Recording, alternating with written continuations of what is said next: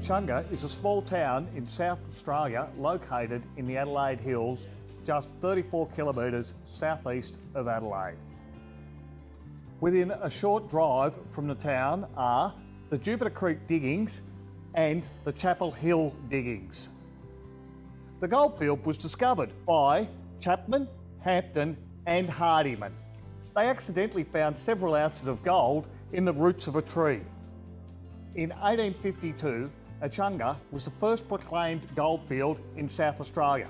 Rich alluvials were on Chapman's Gully and Winless Hill, with 12 ounces to the tub and 5 ounces to the dish being a common occurrence.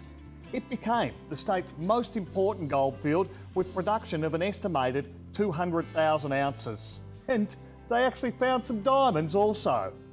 In most places, the digging was easy. Loamy topsoil with soft, sandy clay beneath.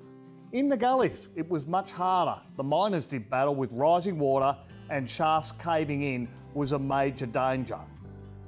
Echunga was an important staging post, and by the end of 1860s, two coaching companies, Hill & Co and Cobb & Co, had set up stations in the town. Being close to Adelaide, there's plenty to see and do. Eat out in style, or choose from fresh produce at the farmers market and cook your own.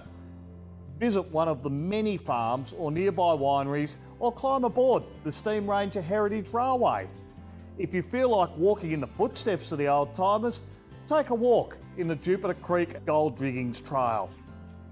Check the website echunga.org to see what else you can do in the region.